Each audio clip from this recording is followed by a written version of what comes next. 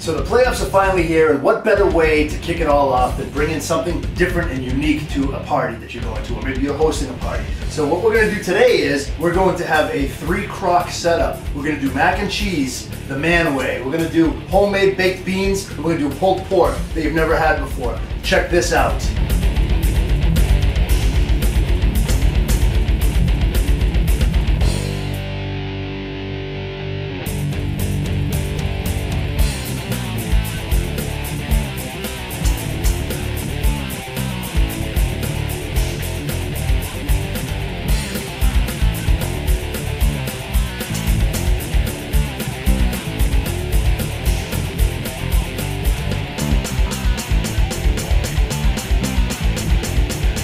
So what we're going to start with is we're going to start with the mac and cheese that we talked about. The first thing I did ahead was I boiled up a half a box of my favorite pasta, which is penne, but you can use any kind of pasta you want. This seems to be the best for my taste. So I cooked up a half a box of pasta according to its directions, but the only thing I didn't do is I didn't rinse it, because what happens is when you rinse pasta with cold water, the pores in the pasta close up. And what we want is we want to leave it so it's still warm and it's untouched with any liquid, because what's going to happen is we want those pores to stay open so it sucks up that mac and cheese sauce that we'll make, and the cheese sauce will be next. So what I've done is I've taken that pasta, I cooked it up ahead, and I left it kind of warm. I just put it aside. So you may want to rinse it, or you may want to drain it just a little bit earlier than you normally would. Don't rinse it. So I'm going to take this, I'm going to throw this in the bowl for now, because we're going to end up mixing our sauce into that after. But the sauce is very, very straightforward, very simple. What I'm going to do is I'm going to take 4 tablespoons of butter, and I'm just going to melt them down in a sauce pot. And with this, what we want to do is we're going to melt this down, and we're going to start by making what's called a roux. We're going to make a flour and butter mixture that actually thickens the sauce. So we'll melt this down. And I'm going to add probably about a 1/4 cup of white all-purpose flour. And what we're going to do here is we're going to cook that butter and flour mixture together and make what's called a roux.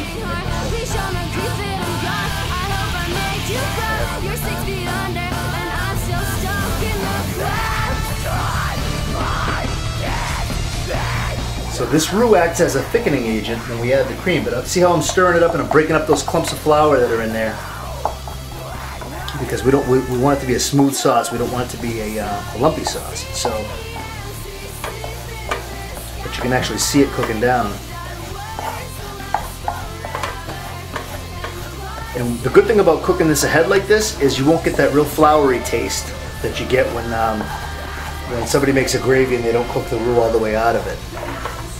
It's okay to add roux later in a sauce, but like I said, you have to cook it out, because otherwise you're going to taste that flour. It's a dryness that you get in there. Okay, so we've got this now, and this is our standard roux. Now we're going to take a pint, maybe a little bit more than a pint of half and half, and just pour it right into that roux. Okay, so what we want to do now is we want to bring the cream up so it's really warm, because let that roux finish cooking in that cream. It'll actually thicken it. And it'll also heat the cream up enough to actually melt the cheese that we're going to add. So while this is coming up, we'll talk a little bit about the cheeses. I have a half a pound of white American cheese, and that's really the foundation of the sauce. When I worked in a restaurant, a family-style restaurant, a really great chef taught me this trick. And nobody would really imagine that American cheese would be in mac and cheese, but it really is. And it's a great foundation. It's going to be better than anything you've ever made. Even those kits with the liquid cheeses, better than that. So this cream seems to come up now just a little bit more. We just want it to be hot, because if you try to add the cheese now, it's going to burn before the cream actually melts it. So we'll give this just another minute. Alright, so our cream is good. Now what I like to do is, once the cream, and you may want to get a look at this bowl so you can see what it looks like, where it's just starting to bubble. You don't want to boil it, because you don't want it to burn on the bottom of the pan, but you want it just to start bubbling like that, so you know the cream is going to be good and hot as you're stirring it up. Now I'm going to fold in that half pound of white American cheese that we talked about, slice by slice. I'm going to shut this heat down too, because like I said, this cheese will burn very, very easily. So I'm going to lay 4 or 5 slices in there for now, and then let's get in there and let's get that cream to really melt it down. You can see it's already thick.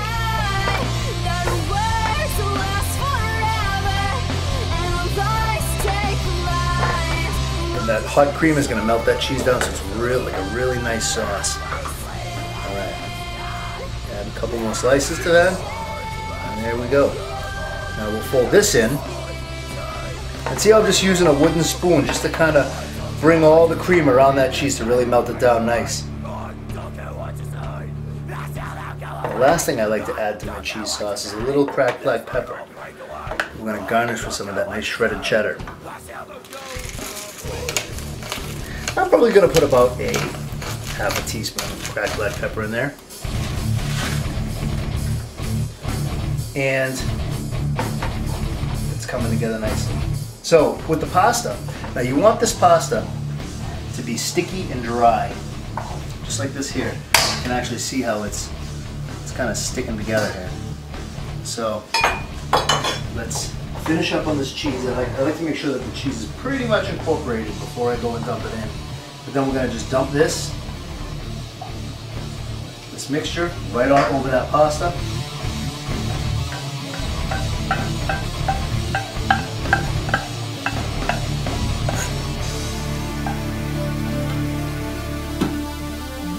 And we're going to mix it up.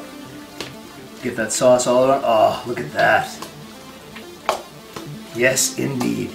All right, and then the last item I'm going to add to this, now that I've got this already mixed, is I'm going to add a cup of shredded cheddar. Now this is a blend, cheddar blend. And the reason why I want to add this is because it gives it that recognizable color, and it adds another dimension of cheese flavor to it. It can't be too cheesy. Like some of Bob's jokes. All right, so now we're going to put it in. This is crock pot number 1. So let's take this, and we're good to go. Now, if you want, you could top this with breadcrumbs and bake it off in the oven, brown it up nice, or you can go just like this. And I'm going to tell you, we're just going to go just like this. Now, as it sits, those noodles are going to suck that sauce right up, and it's going to be awesome. So the next thing we're going to get into is I'm going to show you how to start the pulled pork. So we're into our next segment here. What we're going to do is the pork. We're going to get the pork going. And I've got a 4-pound roast here. Now I've got bone in, but you can get the boneless kind if you like. It's a pork butt. And it's about, like I said, it's about 4 pounds.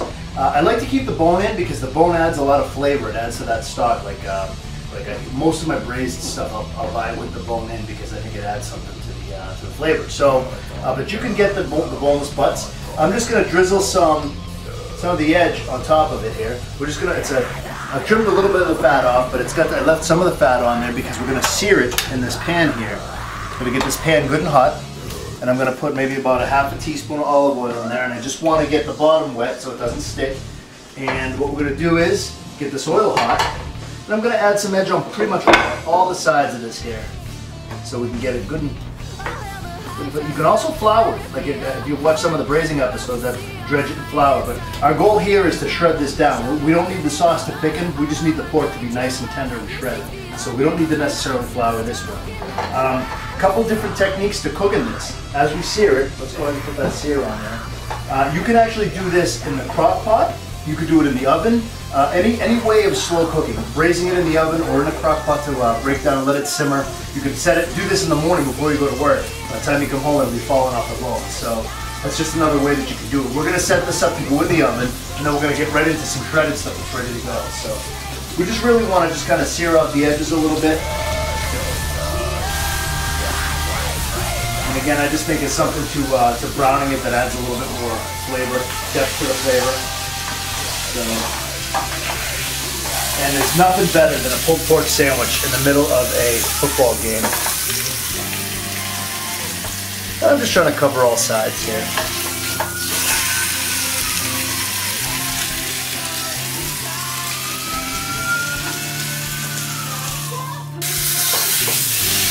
And you hear me talk a lot about the brown bits on the bottom of the pan. So I'm going to add about a half a cup of house red wine. It can be Merlot, Burgundy. Usually it's dry. You can add about a half a cup right to that pan.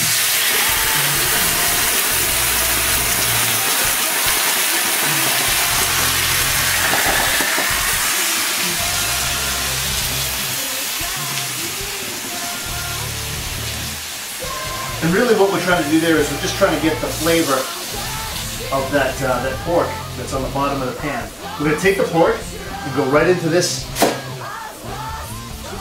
hotel pan, half hotel pan here. And we'll take this wine that's deglazed the pan and we're going to add it right to it. And we're also going to add About a quart of beef stock. Now notice I didn't add anything else to it, barbecue or anything like that. And that's about a quart right there. I had a little bit extra in here. And then we're going to cover it in foil. And we're going to pop it into a 350-degree oven for about 2 to 2.5 hours. And then what we'll do is we'll check it and see if it starts to shred. And that's when we'll tell if it's shreddy or not. So we'll pop this right in the oven.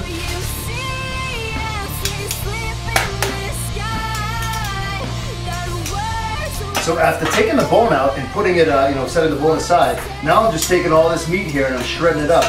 And any liquid that you have left, whether it's in the crock pot or in the pan, you can take that stock and reserve it, because what we're going to do now is we're just going to take this pork and we're going to add it to our crock pot and add our favorite barbecue sauce to it. Look at how tender this pork is. It really just shreds right under a pair of tongs. It just comes right apart. And this is exactly how you want it. It's okay to leave a little bit of that fat in there too, because like I said, fat adds to that flavor profile. So now I'm going to take it like this, and I'm just going to add my favorite barbecue sauce to it. Just give it a quick toss, and then put it right in that crock pot. We'll hold that hot. And you can also add a little bit of the stock to the crock pot to keep it from drying out. If you wanted to keep it, if you're going to hold it for a long period of time, then you can hold the liquid in there to keep it from really being dry. But what we're going to do, this won't last long.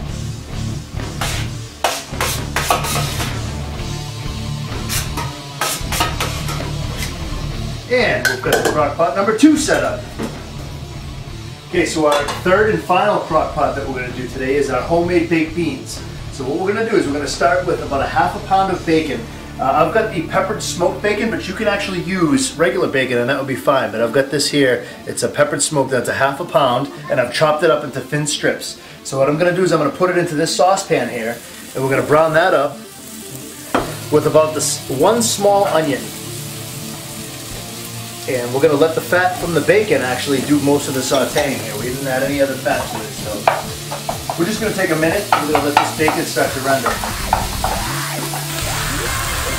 So after we've sauteed this, we're going to add, I've got about 2 cups of navy beans. Now I know this looks a lot more than 2 cups, but what it is 2 cups of raw navy beans that you boil ahead of. Parboil these and taking the liberty to cook them almost all the way. They're still crunchy, there's still a little snap to them, and that's how you want them. You want them almost all the way done. And it is kind of a shortcut because you can make beans from scratch and let them actually cook right in the stock here. But this way here, this is for the real time, so you can have this actually within the same day. You don't have to wait forever for them to cook. So parboil them on the stove, and I usually let them go for probably about, I don't know, almost an hour. I think I let them cook for. So they're still firm, but they're mostly cooked. So we're going to add those 2 cups of measured dry beans after they're cooked right to that bacon and onion.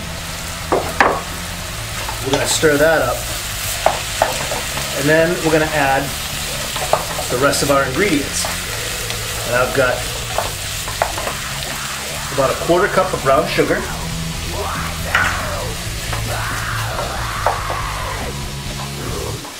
I'm going to add about 3 tablespoons of molasses.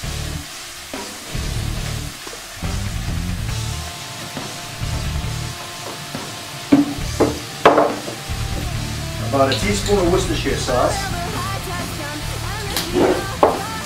About a teaspoon of spicy brown. You can use regular yellow mustard too if you like. But I'm going to use just about a teaspoon of spicy brown mustard, and just about 3 teaspoons of ketchup,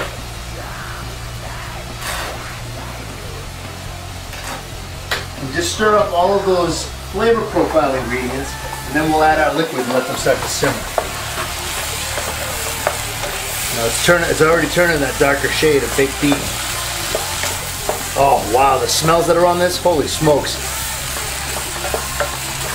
Because it's concentrated now. Now we're going to add our stock and our water. I've got about a 1.5 cups of beef stock that I'm going to pour right in there. And a 1.5 cups of water. And then what you do now is you let these cook probably for about another hour or so on simmer. You just let them cook right down. What's going to happen is the beans are going to finish cooking in this broth that we just created, and that liquid's going to evaporate. It's going to get a little more concentrated, and the last thing that I would add to this would be the edge. for the salt. And we've talked about this before, adding the salt at the end, because it's more of a, if you add it too soon, it's going to reduce down and be really concentrated. So we'll add that at the end. Now we're going to let this cook down, and then once it simmers for about an hour, we're going to add it to that third crock pot. So now that these beans have cooked down for that hour that we talked about, I'm just going to add a pinch of the edge. Add them. Look at how nice and thick they are. We're going to add them right to our third crock pot. And there you have it, ladies and gents. This is our version of a tailgate. Now, see, the great thing about it is you're bringing three things that you're not expecting to have at a tailgate party. You've got mac and cheese, you've got homemade baked beans. There's a chance it might be some pulled pork dip, but not like this. You add your favorite barbecue sauce to that, and you're good to go. It's going to be awesome. And look at this, you got a nice portable little setup here. You just take it right to the party and you're good to go. All right, so our featured beer today, normally it's wine, but because it's a tailgate party, we figured we'd feature a nice beer. It is the Brothers Reserve Prickly Pear Braggot. And we actually sampled a couple of different microbrews, and we found this one to be nice and fruity. And it goes really, really well with the pulled pork especially. But then you get to bring the sweetness out in the beans. So we thought that a nice, sweet, mid-range beer, as you can see, that's not, it's not too dark, it's not too light. It's got a nice, nice balance, and it's very, very sweet too, because it's made with prickly pear juice, and it's also got honey in it too. So, oh yeah, that's nice. That's gonna go real well with a nice pulled pork sandwich. I want to thank you for joining us in our magic, madness, and mayhem. Hopefully your football team is still in it. Check us out on Facebook at facebook.com/AnodizedChef. You can also visit our website at anodizedchef.com. I've got a chef's blog, we've got the episodes up there, and we also have great wine reviews by Bob. Or you can check us out on Twitter, Anodized Chef, The Anodized Chef, The Show, and Robert_Sutton. Thanks again for joining us. We'll see you next time.